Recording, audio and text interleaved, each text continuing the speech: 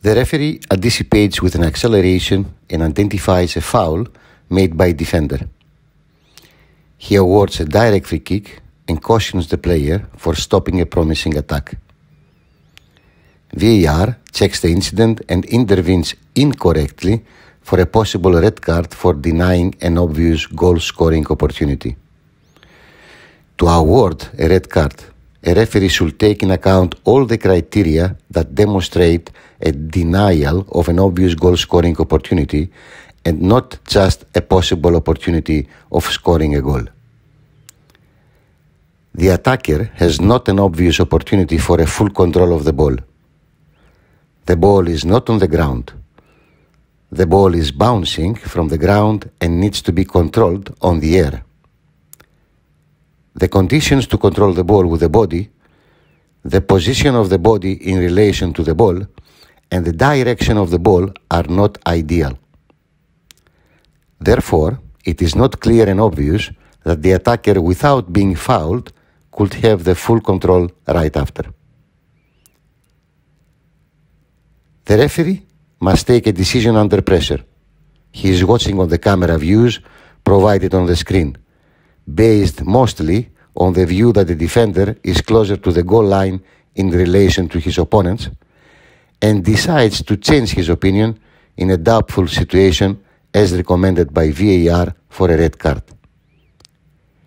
In this borderline situation, CCA supports the initial decision by the referee for a direct free kick and a yellow card, which has been incorrectly changed by a VAR call for an on-field review.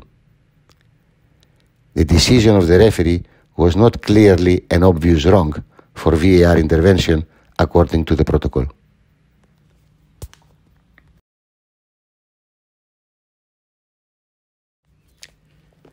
The defender tries to play the ball far away to the other half of the field. The attacker blocks the ball with his foot, and the ball goes to the direction of the opposing penalty area. The attacker accelerates and runs faster to get the ball first, but he is fouled by the defender. The referee follows the counter-attack, whistles a direct free kick, and shows the yellow card to the defender for stopping a promising attack. VAR checks the incident and watches every camera view which provide the criteria for a possible denial of a goal-scoring opportunity. The ball has the appropriate speed for the attacker and is rolling on the ground. The attacker moves closer to the ball and, without being fouled, could have the full control of the ball.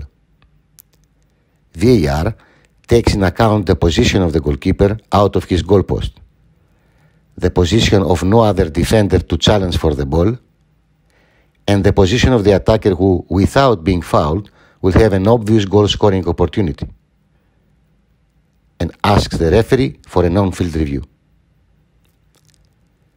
The referee, after watching the monitor, takes in consideration all the mentioned criteria and correctly decides to change his initial decision.